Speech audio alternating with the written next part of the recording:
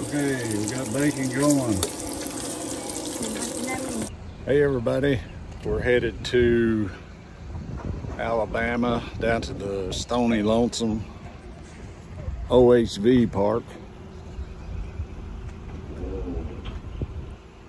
Got everything set up and ready. Me and my wife, we're going to go down there and camp a few days. Well, we're going to camp tonight and tomorrow night, and we're going to go wheeling in OHV park tomorrow, Friday. Today's the 21st of April, 2020. I'll go over a little bit more about my little camper here, little guy 6 wide. You can see the weight on it. The Bronco's done pretty good. Pulling this, I don't know what the gas mileage yet is, but it's done a pretty good job pulling it. Then we're gonna go drive down. I got off the highway. I hate 65. Excuse me, trying to hold this camera and do this too. I got off 65 and on the back roads headed down to Clear Creek Campground in Alabama. And I'm gonna go through the Bankhead National Forest, headed down there, so stick with it.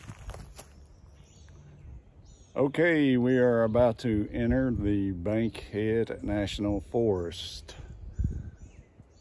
It's been a pretty good ride so far. Ready for a break though, so we've stopped here on the side of the road.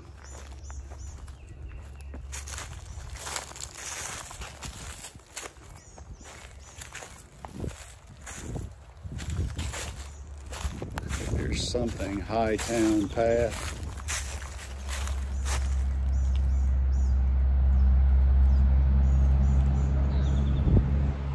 Oh well, we're about to get on the road again.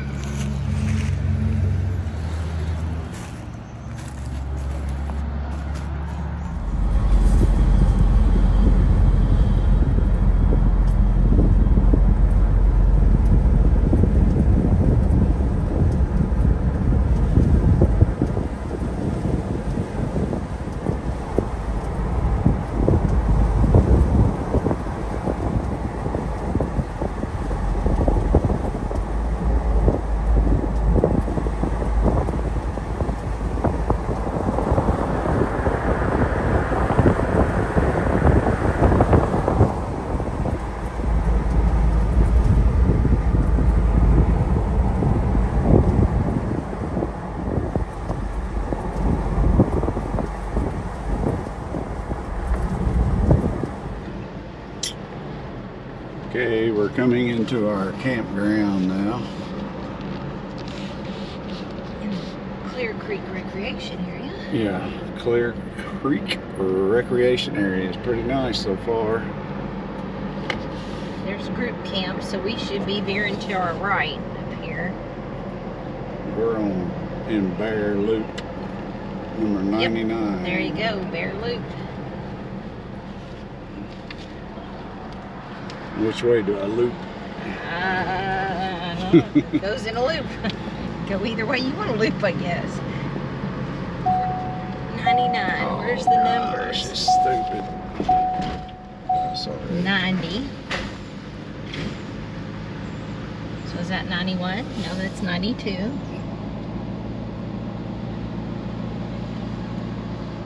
94. So we're going to be on the right-hand side, I'm going to say. 97, so it should be the next one on your right. 90, and well, maybe not. This is it here, it's gotta be. This one right here? Yeah. You gonna back up the bus here? Okay, everybody, we found our site.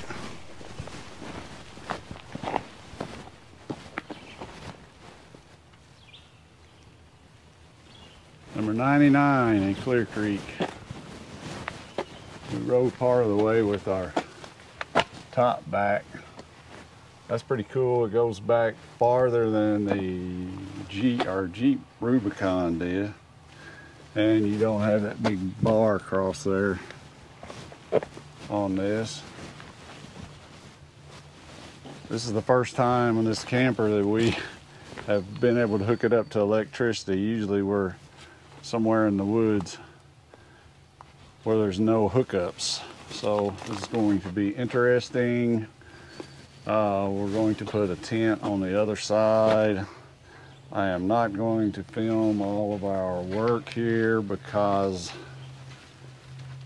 my stupid scan disc, I've got a 128 gigabyte scan disc,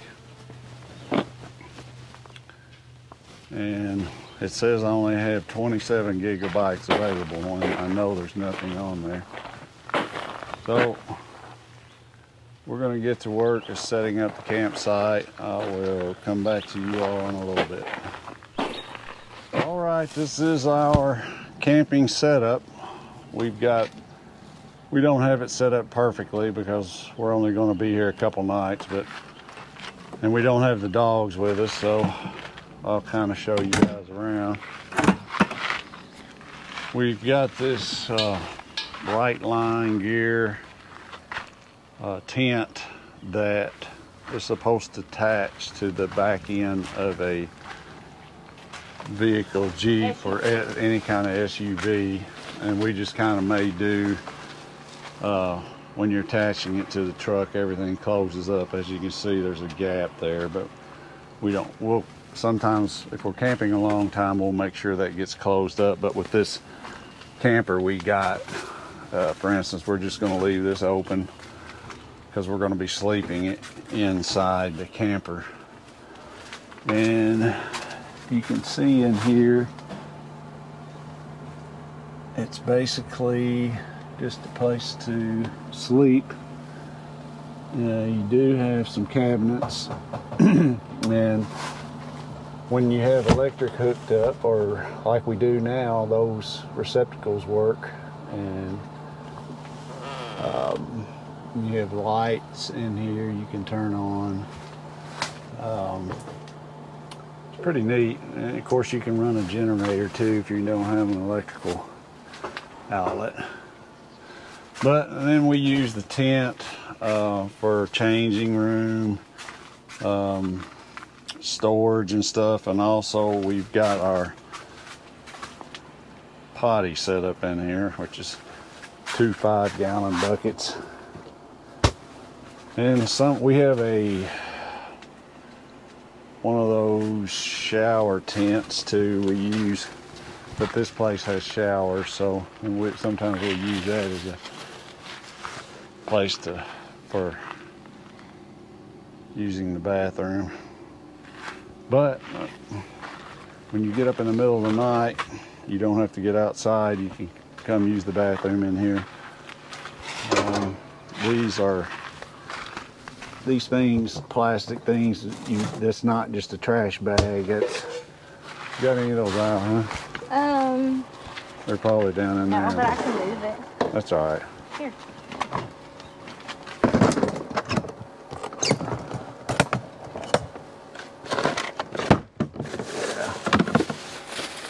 These toilet waste bags by Ozark Trail. We've used them many times. They come in handy. Then on our little guy 6Y camper, we have a little kitchen set up back here. My wife's getting ready to cook some stuff. This is the fridge, igloo fridge we use. It's small, but we don't carry a whole lot of food right now, so. And it's got a little storage areas up in here, as you can see over there. It's got a light up here. Makes it real handy.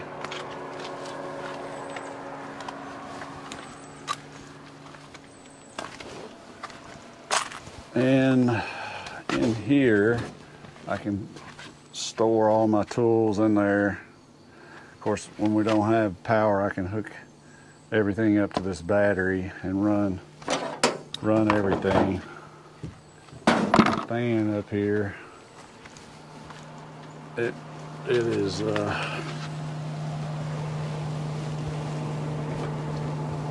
you can run air in or out on it.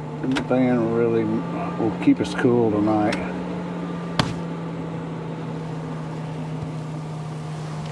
It's supposed to get down in the 50s. It does have this heating and air unit, and I just tested it, and evidently I need to put Freon in it, so we're not going to use that. Then I have this other storage box for bringing firewood with me. People say you can go out and get your own in the woods out here, but I've got it at home, so I'd rather bring it, and I keep it in there just to keep it dry.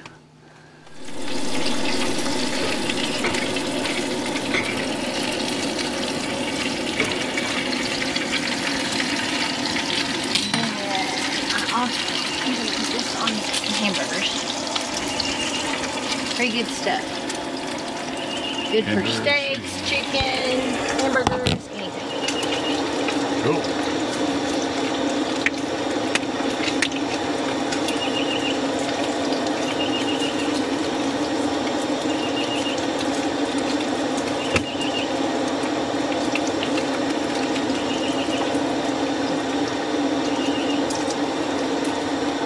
As soon as our bacon gets done, we'll put it on the edges on.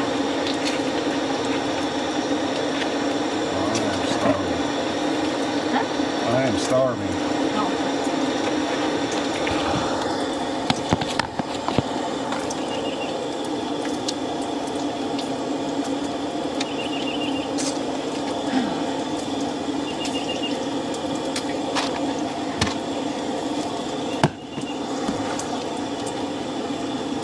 Save the bacon grease because we'll need it in the morning. Well, probably not because I'll cook more bacon.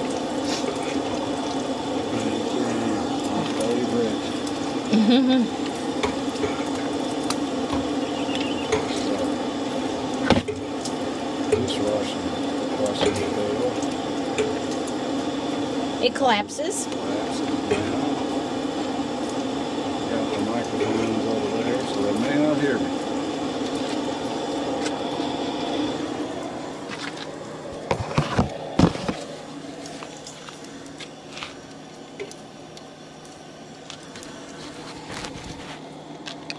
We'll build us a fire a little later.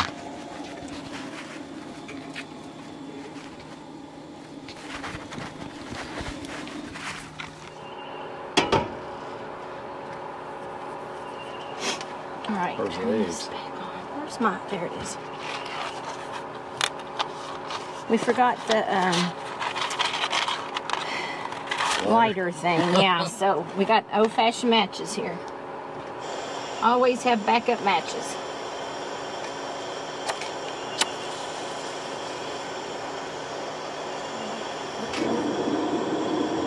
Nope, I left that one in there. That'll be all right.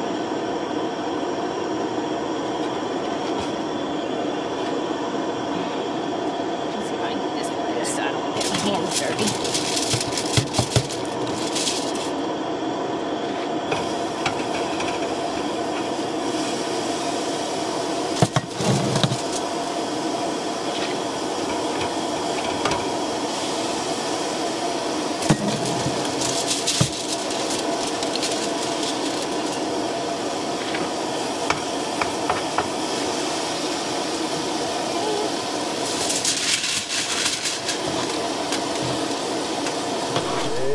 Okay, the eggs are about to happen now. And if you've seen any of my other videos, you know these are farm fresh. Straight from my own chicken butts.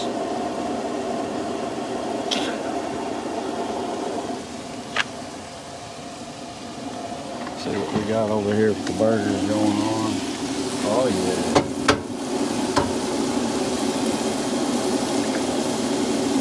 Oop, there's a little bit of shell on that. Oop. That's all right. Feels good for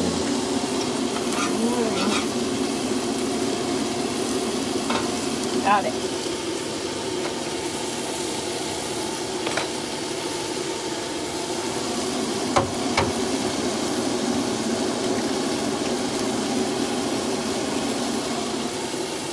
Oh yeah. Should I do more than 2? That's what. Yeah, that'd be enough.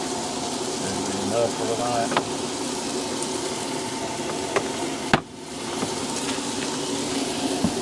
Oh. Still using those green tanks. I hooked it up to the big tank. I didn't get the salt and pepper out. I found trouble finding a place to get rid of those green tanks, so I still have some just in case this thing craps out on me or something.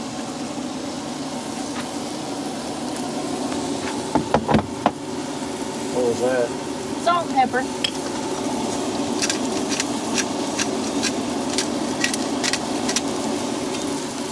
Just salt and pepper.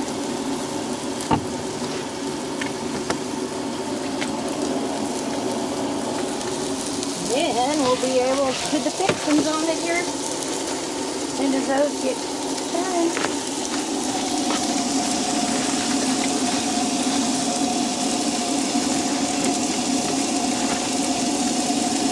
What kind of bread is that, man? It's today's killer bread. Yes. Good for you bread. It is good. Oh yeah.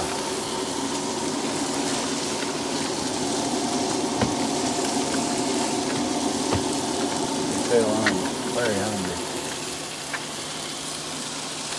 It is 6 p.m. here in Alabama. I think it's Jasper, Alabama, where this Clear Creek recreation facility is. Let's see if I can get this one flipped. You're in the corner there, aren't you? I am in the corner. But I had bacon grease on it, so it's nice and slick. Oh, I think I did it. Yeah. I think I succeeded. Good enough. It'll eat good. It'll eat good, huh? Of course, my baby likes organic cheese. Gotta put organic cheese on Yes, his. I'm an organic person. As much as possible. As much organic as we can get, we get. The mustard, the ketchup. And I don't want to go into depth on that, but it's so much better for you.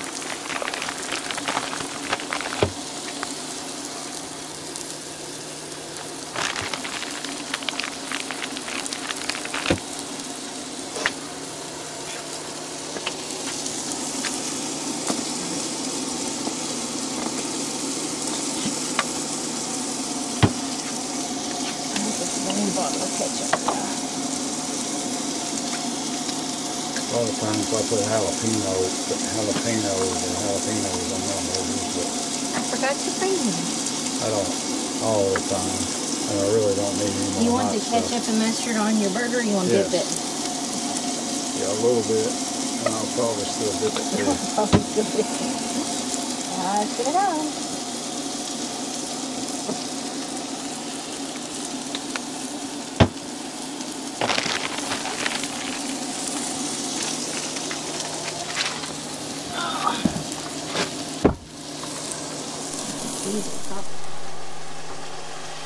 Yep, it's done.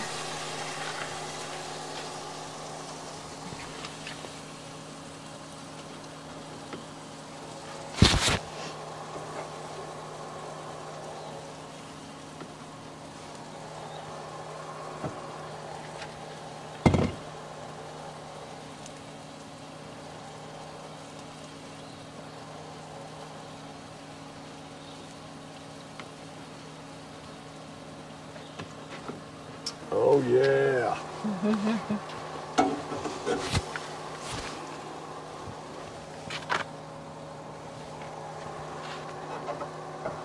But then we get to clean these dirty dishes. Oh.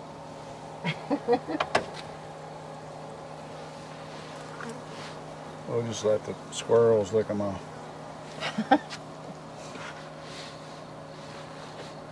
All right, people.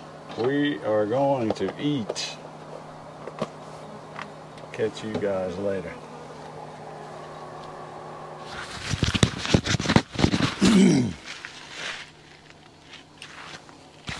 Okay, everybody, I'm about to demonstrate for you a very primitive method of starting a fire. I believe in doing things primitive as I can. So I will set the camera toward the fire so you can watch how I do this. Now, it might take a long time, but bear with me.